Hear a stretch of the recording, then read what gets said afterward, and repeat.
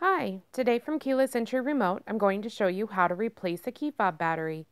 The key fob I'm showing you today is compatible with the 2006 Mercedes-Benz S65 AMG. The part number on the back of this 4-button key fob is IYZ3312.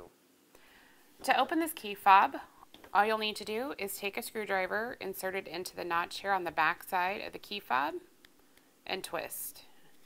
And as you twist, you'll see it starts to come up. Once you can go ahead and pull the portion out, just go ahead and pull it out. You'll see the battery is located here. There's actually two of them with this battery, or with this key fob. And they both slide right out. The batteries used in this key fob are a CR2025. Once you have the batteries out, to replace them, you'll simply want to slide new ones back into place. With this key fob, it is plus side up. Make sure you follow the indicator right there.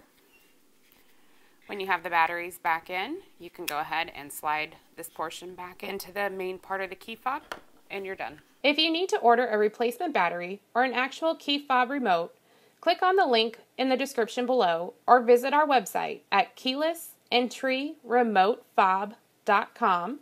or call us at 402-671-5100. Again, you can click on the link in the description below, or you can visit our website at keylessentryremotefob.com or call us at 402-671-5100.